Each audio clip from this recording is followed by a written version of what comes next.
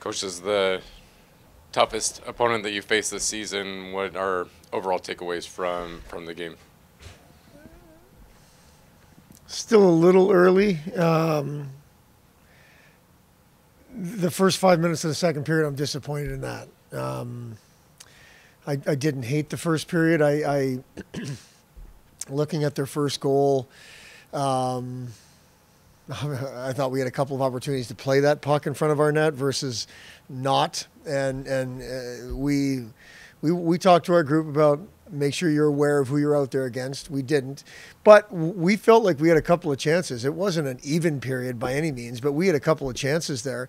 And then everything was fine, and we kind of we go sideways there the first little bit of the second period, and you do that against this team.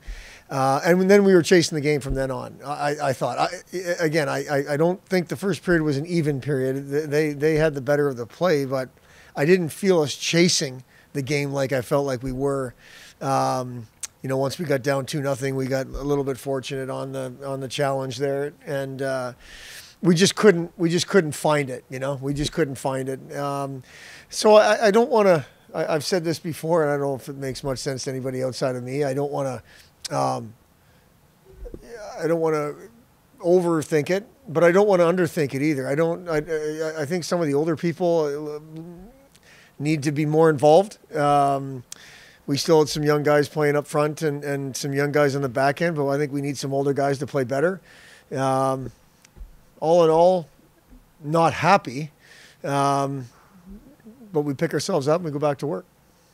What'd you see? You mentioned the challenge. What'd you see that the officials didn't see, that you saw the kick and able to challenge it? What we saw from the bench is we saw their stick being controlled by our defenseman. So there's only one way he could put the puck in the net. So it was either redirected or was kicked.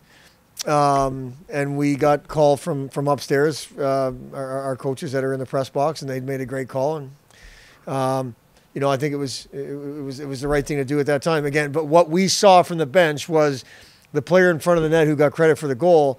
His stick was in the air, so there was no way he hit it in with his stick. So he directed it or kicked it with his skate, and fortunate for us, they said he kicked it in. For large stretches of the game, much of the game, able to skate with them. Defensively, it seemed like you were able to clear a lot of the pucks to the side, not allow them to get in their comfort zone in the middle of the ice. How were you able to really control that for most of the game? Really, I'm not totally sure I saw it necessarily that way. They're a really good team. They're fast. Their big guys are fast. Obviously, that decor is special. I mean, those top five people were the same five guys that won the national title last year, the same goaltender that won the national title. You can see it. But we thought even those guys are susceptible to turning over pucks and those kind of things. And we just were not good with the puck, in our opinion, through the neutral zone, at least over the course of 60 minutes. You've got to make a team like that continuously go back in their own zone, continuously try to break pucks out, and hopefully you can get there and create a turnover or two and make them go 200 feet. We just didn't think consistently we did that. So we'll go to the tape. Obviously, we'll take the good and we'll try to correct the bad and hopefully put up a better fight tomorrow. When you're in the offensive zone, you sustain some pressure at times and really able to keep the puck in. You're buzzing around the net, but just limited on number of shots that you're able to get through. And then Corona, obviously, when they came through. That I totally agree with that. It wasn't sustained, but I thought we did have some O-zone time. No puck luck tonight around their net for sure. We probably didn't earn it, but we could have used a bounce. And obviously their goaltender is really good. I don't remember them blocking as many shots, or at least attempting to block as many shots in the past as they did tonight. Credit to them. But we struggled when the puck went low to high. We struggled with our defensemen getting the puck on net. We had to consistently just shoot it back around and kind of restart it, and that's really, really difficult, man. I mean, it's tough enough to get it low to high. We need our D-men to find a way to get pucks through there and hopefully get to Corona and where we can get the second and third opportunities, which we just weren't able to do tonight, at least consistently. penalties. I mean, that Yeah. was a large part of the game. What's it take to stay out? Yeah, it's outside of one guy, which we addressed internally. It's been somebody different. So you're talking about engaging in the fight mentally and physically. You're talking about playing relentless hockey. It was a poor decision. And the thing that's more disappointing about that decision that we made is we had the puck on our stick. It should have been shot down the ice on a clear because we were on the penalty kill. Instead, we shoot it into them, and then we take our stick across his mask. That's disappointing. That is almost out of frustration, but I do know the player. He's not a guy that loses it to frustration, or at least in my time with him. So, unfortunately, it was just a really unfortunate play for us at a bad time, and against anybody. But I will say against that team is put us in a really difficult spot. And I thought we hung in there. You get the challenge. It stays 2-0. We hung in there. It didn't create the momentum we were hoping it would. I didn't think, but we've got to find a way to get to eliminate the 5-minute major from our game. There's no doubt about that. Looking at tomorrow, it seemed like Moulton was ready to go back out. He'd be ready to play right now if he had the opportunity. Dylan, when we talked to him before. Oh, was he? Okay. Yeah, looking into tomorrow's game, you've got a 4-0 loss here, but you got some bright spots. What do you do to not let any frustration sort of creep into tomorrow's game? Well, I don't think what should be our main focus tonight is frustration. That's one game against a really, really good team. Disappointment, maybe we could have done better. I got no problem with that. I don't think anybody should be frustrated at this point. This is in our control. So I think this is a typical Friday night.